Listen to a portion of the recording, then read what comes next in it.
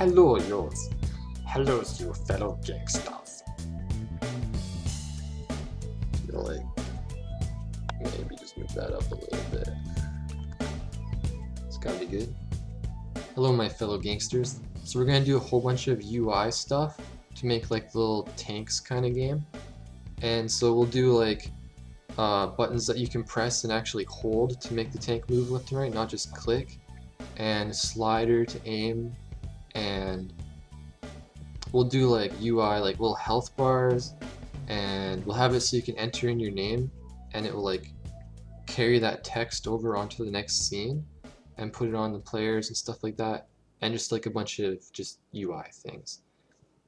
So I'm in Unity 5.3.6 and I'm just going to create a brand new 2D project because it's going to be 2D stuff.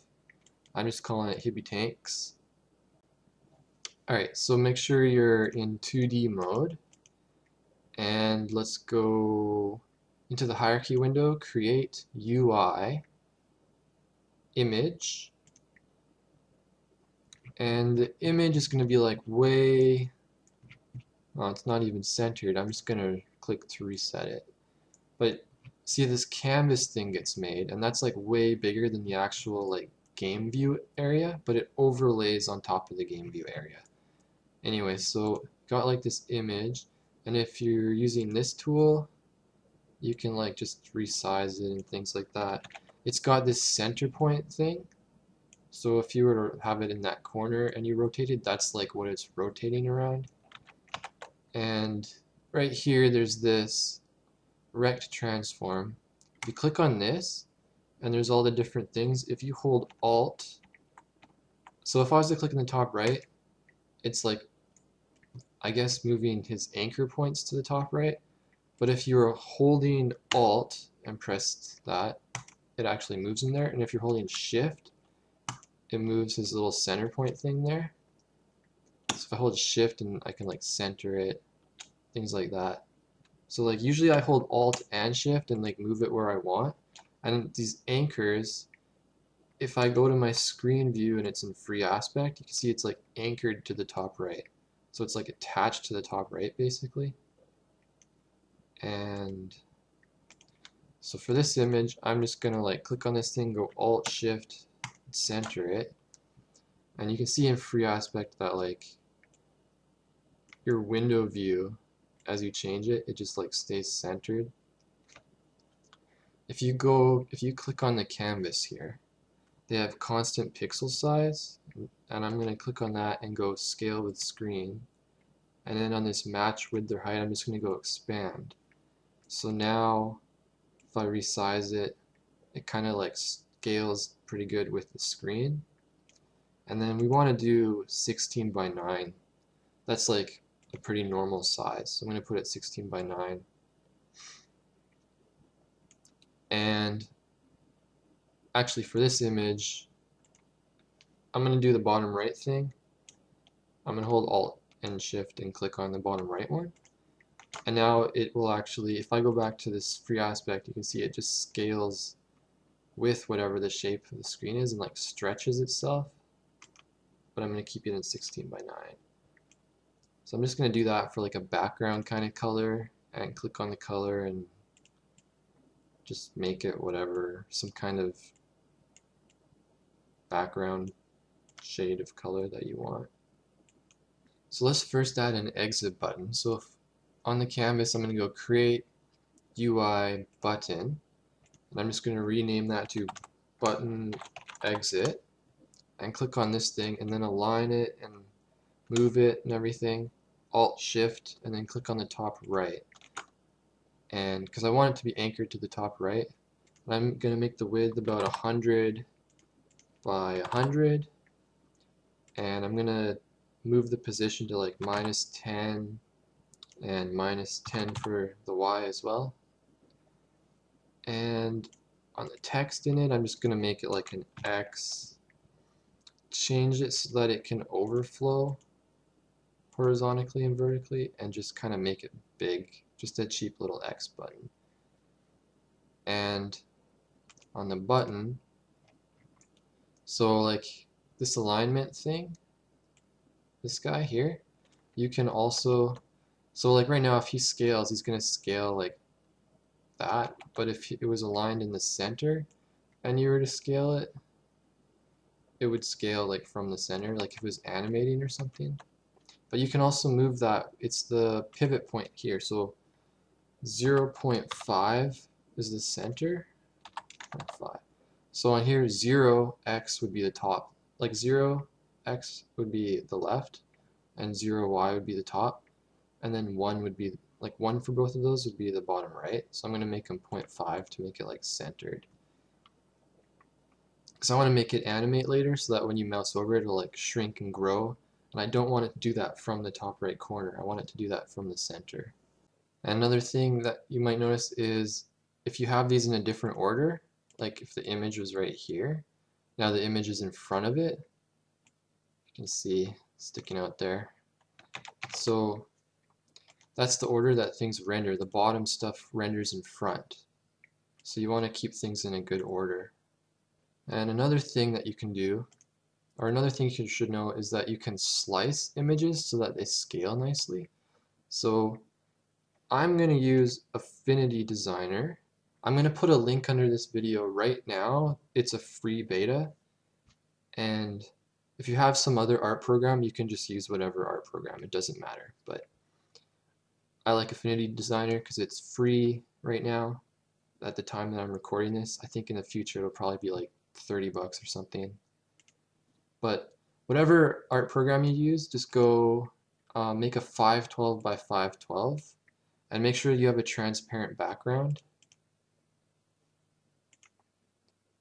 And if you're using Affinity Designer, I'm definitely not an artist, so if you're an artist, totally skip this part, but we just want to make like a rounded image. So they got like these shapes here, and I'm just going to make like basically a window thing. They have this little arrow tool thing you can like move. I guess you can just grab these and make them approximately a good size. There's a stroke thing up at the top here, and you can make it thicker. And there's like colors and stuff right here. So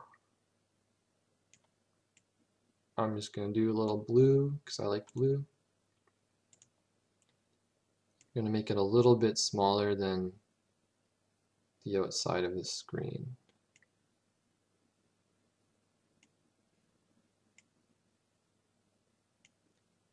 Anyway, that's good enough. What we want to do is have an image that you can slice. So these, we have rounded corners, and we're going to slice them so that they can stretch without distorting the image. So let's go export, and it's a PNG, it's 512 by 512, and it has a transparent background. You can also, in this program, we want to make a block too. So if I select this guy again, and just go to the corners and make them hard, and then maybe make the color a little bit lighter. This works pretty good for some bricks of ice or whatever, so I'm just going to export that to export block. This is my desktop where I've already done this stuff. But anyway, so let's create a folder called sprites, and we made this window that we're going to bring in, and a block that we'll bring in. And since we're in 2D mode and it's a 2D project, they should already be sprite 2D. So if they came in as a texture, you want to change that to sprite 2D and apply. And so let's just create a UI image, and we're going to put the window box on it, onto its sprite. And I'm going to use this tool thing up here in the top and just kind of scale it. You can see it just stretches and doesn't really look that good. So what you can do on the window box is go to Sprite Editor.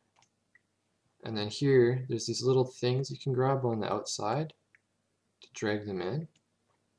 And this is how it's going to stretch the image. And you can also enter them right down here. So it could be like 150, 150, 150, 150. So this is going to, it's not going to stretch this outside section when you drag the size of the thing. So then go apply in the top here and close the window.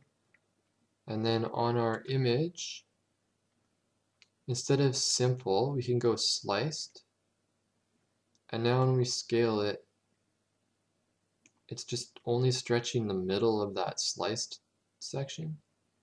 It's also really big, so I'm actually going to go to the window, and instead of pixels per unit being 100, I'm going to do 400 and press apply. So this is a pretty good kind of fit. I'm also going to select the exit button and put the window box on this guy too. I'm actually going to make its text a little darker so it's easier to see. But anyways, so this image is going to be what we're going to show our player that you choose. So I am going to Alt-Shift and click in the center, and I'm going to make it 380 by 215. And this image, I'm just going to call it chosen tank, I guess. And then right click that and make a child of it, a UI image that's inside of it. And mine's already centered, so I'll just leave that, but I'm going to make it 208 by 208. So back in an art program, so Affinity Designer for me, I'm going to skip this part, but basically you want to make a tank that's 512 by 512 and you have a transparent background. So make sure when you create a new document you choose transparent background, 512 by 512. And so if you're going to use Affinity Designer and you don't know anything, these shapes here, if you were to like draw a shape, pick a color like green for my tank guy. So if you're going to do like a shape like this, you can just like draw it and you can make the stroke whatever size looks nice to you. And then this black arrow just moves it around. But if you click on convert to curves and then use this white arrow, now you can adjust all these little curve things and move them. And you can press delete when they're selected to delete them. And you can just click to add new ones wherever you want. So that's how I got whatever shape that you want to make. And then you can also draw with this brush tool. You can set your settings up here, but then you can just like draw whatever shape you want to make and then go back to that tool and like delete some of the nodes or like adjust them until they look nice. And then over in this layers thing, you can just change the order of the layers if you want something to be in front of something else. Like if you want to add a color to something, you can like make a fill thing, make sure it's not transparent or anything. So it's got like white here, and then if you want, you can turn off the stroke and then just like make almost the right shape. And then just like adjust it after clicking convert to curves. Adjust it to the shape that you want and move it underneath the layer so that they're in the right order and stuff. Do your own thing, make your own cool characters and export them as 512 by 512 with a nice thing. And then don't do their canon, make that a separate image. So like what I've done is I've like made each tank an image, And then I've made like their cannon that they aim just like a separate thing, but it's also on 512 by 512. So I just made it on a different layer and then hid everything else and exported that by itself. And yeah, so I made 4 characters in total. So take some time and draw a bunch of cool tank characters, and then drag all those guys into Unity, and drag all their stupid aimer things so that they can rotate that.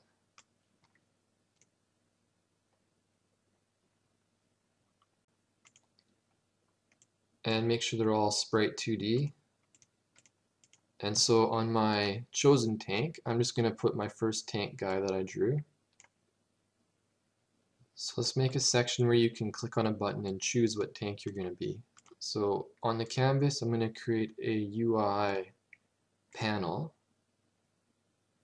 and just make this like some section underneath here, and I'm going to call it like tank selection, whatever, it doesn't really matter what it's called, tank selection or tank selector. And then right click that and go UI button.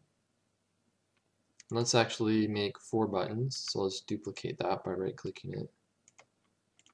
And on the tank selection, go add component, layout, and give it a grid layout group. And that will like automatically do this cool thing where it just like arranges the buttons so that they fit nicely. And then you can control it. So over here there's like the cell size and like gaps between them and stuff like that. So I'm going to make the cell size 150 by 150 and space them out by about 10 and adjust it so that all 4 of them can fit. And if you go back to the free aspect, you can sort of check how it's centering it. It's not very centered. So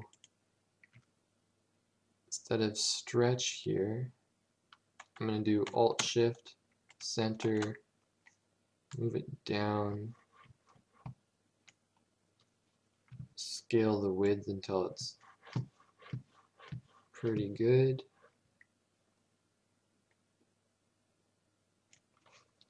And let's see, so it's pretty centered. I think I'm actually going to put the window on the image. Maybe scale it.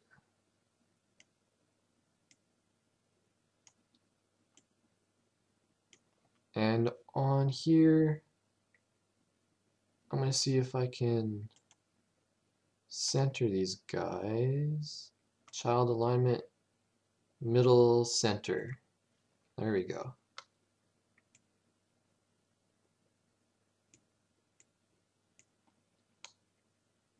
So that looks pretty good.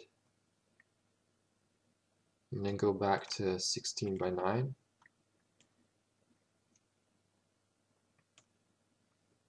Alright, so if I press play here,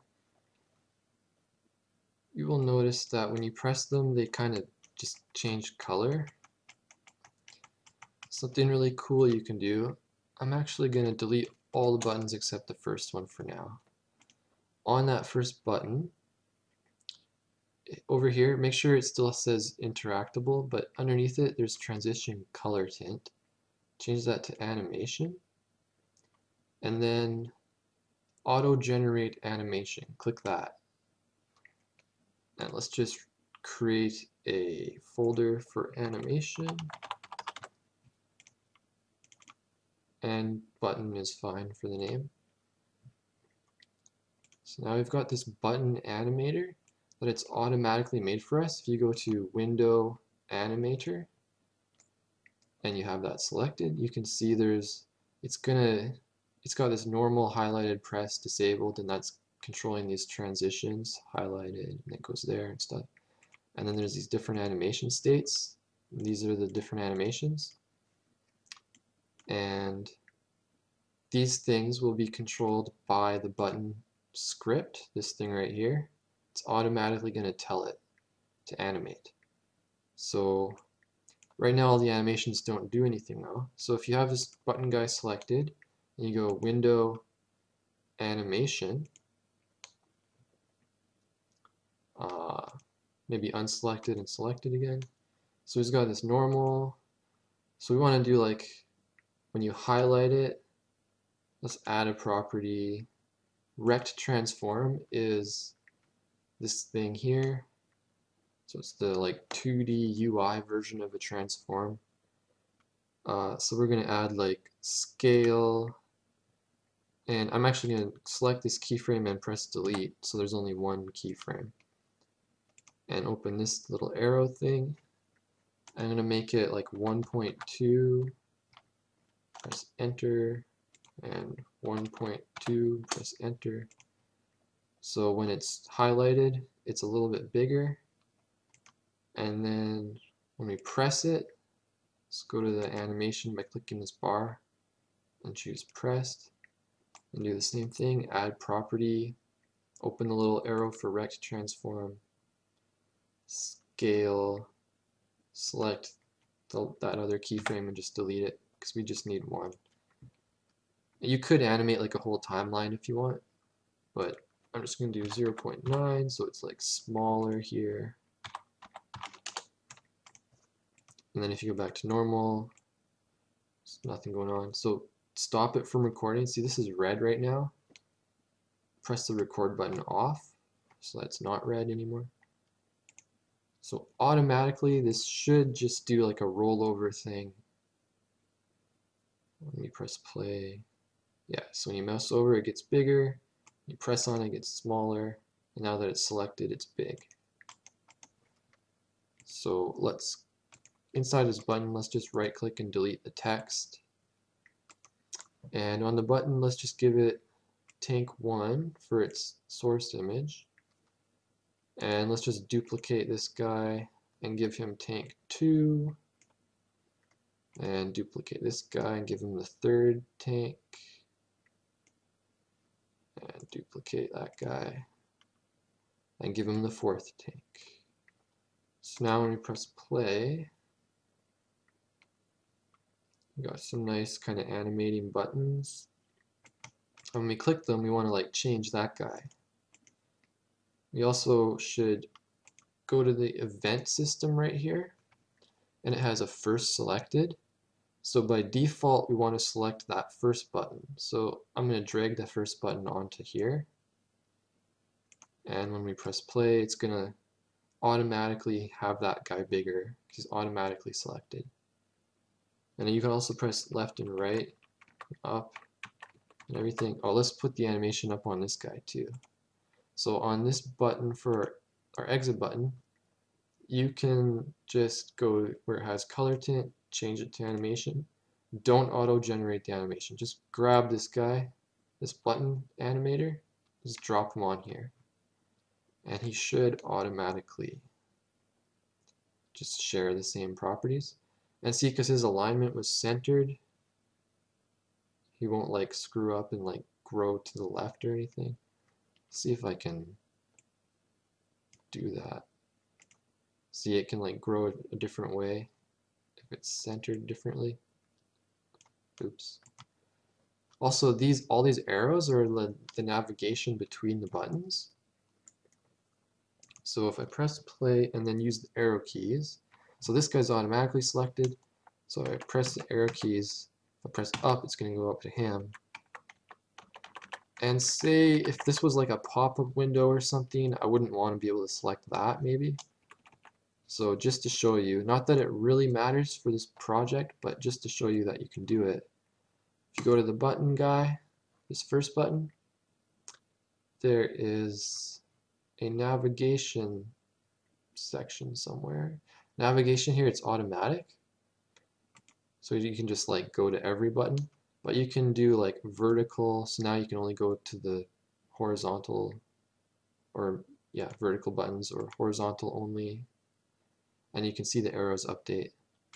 And I like to just go explicit And then if I was to press to the right, I would go to this next button here, and I'd just leave the other ones blank, so you can only go to the right. And then on this guy, I would do the same thing. I would go explicit. If I press to the left, I want to go back to the first button. If I press to the right, I want to go to the next one. And this guy, third button, explicit. If I press left, I would go back to this button. If I press right, I would go to the next button. And then on this guy, explicit, and if I press left, I would go back to that guy. So now they can't go anywhere else. So if I press play, automatically select the first one. I can't go out of them. I can only go left and right. So you might want to do that for certain situations. Alright, so also when we press on these buttons, we want to change that guy. So what we can do is on the button it's got this click thing. Click plus here. And let's go find this image that was right here, this image, and drag it on here. And then go to the image and sprite. So the image, he has a sprite, right? That's not the image we want. This image, he has a sprite right here. So we're going to be changing that sprite. So where are we? This guy, chosen tank image, and then we just want to put this sprite onto it. So then on this button, add a plus thing, drag that image to it, go to image, sprite, and we want to put this second tank onto it. And same thing for this guy, plus, image, image, sprite, purple guy, and then the fourth one, same thing. Image, sprite, pink tank guy. So that's gonna update that image into a new sprite. So now if I press play, it's really go like that. It's like I'm choosing my different character, yo. Oh yeah. So I'm just gonna go right click the canvas, UI, button, and I'm just gonna call it button play. And I'm gonna make its width 380 and height 85. And click on this thing and go Alt Shift and click on the bottom. And I'm gonna move it up a little bit. 63. And let's move all these guys. I'm just gonna use this tool and just like hold shift so that it goes straight. Get them up there. And tank selection. Oh my goodness. Move it up. Hold shift. I can always just check and make sure I'm not screwing anything up. Looks fine. Oops, 16 by 9. And so inside the play button here, there's a text. I'm going to make it say play. Make the size like 46. And like if you're making it too big, it disappears. So you can always like make it overflow here so that it doesn't matter how big it is. I'm going to make it a bit darker. And what am I doing? Oh, and then so there's some cool stuff you can do with the text. You can actually do like less than, be greater than, just like HTML. You can make it like bold. So you can put like less than end thing. So that's the beginning and the end of a bold text. And you can also do like italic with I. And you can also Are you tired of video game reviews that just scratch the surface? Where the reviewer is rushing through what might be an epic, life-changing experience so they can write up a 1,000-word review, slap a number on it, and get it out the door as soon as possible? Well, check out The Nth Review and Nth Briefly.